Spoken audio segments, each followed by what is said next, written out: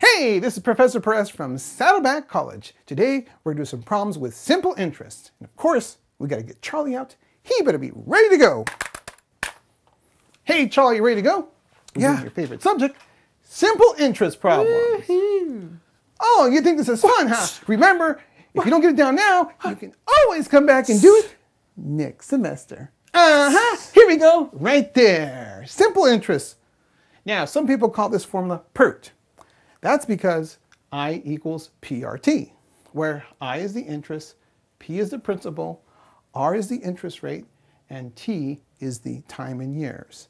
Now, in some cases, we take out a loan for 90 days, in which case we have to convert days to years, and that conversion that's used with the simple interest formula is that 1 year is 360 days.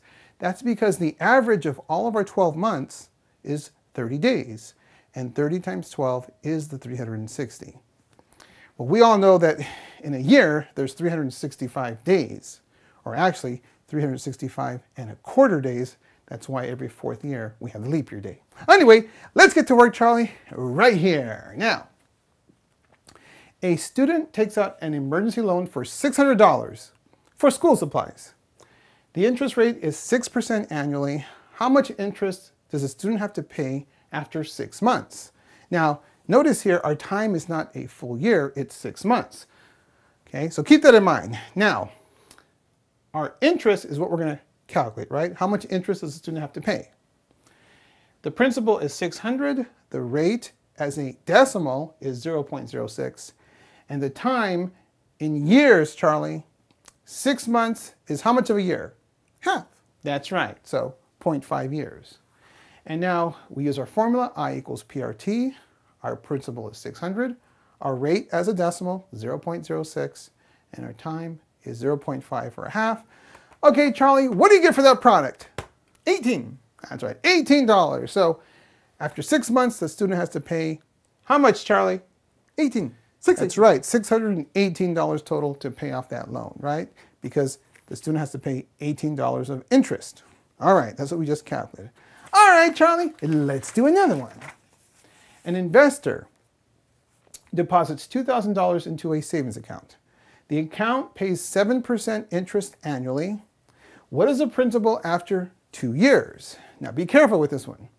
Now, notice, Charlie, it's every 2 years, but there is 7% interest paid annually. That means every year we have to calculate the interest. And because we're putting the money into an account for 2 years, we have to do 2 calculations, one after the first year and then one after the second year. Watch, you'll see. We're going to have to figure out what our interest is, right? Our initial principal is $2,000. The rate as a decimal, Charlie, is what? 0.07. That's right. And notice our time is 2 years, but we have 1 plus 1 because we got to do 2 calculations. So here we go for the first year, Charlie. I equals PRT. Our principal for the first year is $2,000. Our rate is 0.07, and the time is 1 year. This is for the first year. So what do you get for that product, Charlie? $140. Very nice. So that $140 is the interest earned after the first year. So after the first year, Charlie, what is the principal? $2,140. Very nice there. So let's do the calculation for the second year. I equals PRT. Our new principal is what, Charlie? $2,140. Very nice. Our rate is 0.07 and our time is 1 year. This is for the second year. Okay, Charlie, so our earned interest is what? What's that product? $149.80. Very nice there, Charlie, $149.80. So now, this is the interest earned for the second year.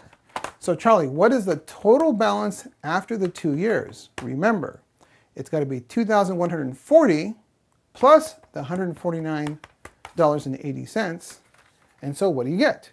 $2,289.80. Very nice there, Charlie. So for the 2 years, there's the principal. Now, how much did the investor actually earn over the 2 years, Charlie?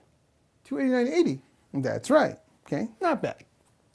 All right, Charlie, let's do another one. A student needs a 90-day loan for $750. Okay? The annual interest rate is 18%. Whew, be careful with that.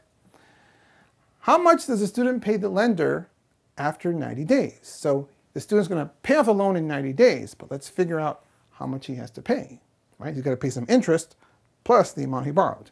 All right, so we're going to use our simple interest formula. I is what we're going to try to calculate. Principal is $750. Now, what's the rate, Charlie? Remember, it has to be a decimal. And so what is it? 0.18. That's right. Remember, you got to move the decimal 2 places to the left. And now, the time in years. Now, here's where we have to be careful because the time we're given is 90 days, and that has to be converted into years. And so, Charlie, we were told at the beginning of this lecture that 1 year is how many days? 360. That's right. So to convert that 90 days to years, it's 90 divided by 360, or it's that fraction of a year. That's another way of thinking about it. So we're going to do conversions in the next lecture, by the way, so we'll talk more about this conversion here. Now, so here's our formula. I equals our principal, which is $750, our interest rate, which is 0.18, and our time in years. Now, Charlie, what's this quotient? 90 divided by 360. 0.25. 0.25. Very nice. And so now we get our product. And what is our product, Charlie? 33.75. That's right, $33.75. So that's how much interest the student has to pay on top of the money that he already borrowed. And so, Charlie, what's the total amount that the student has to pay after the 90 days? 73.75. That's right, you just sum those up and that gives it to you right there. So that completes our simple interest lecture. That was so much fun. I think it's time for us to take a break and relax. We'll see you all again soon.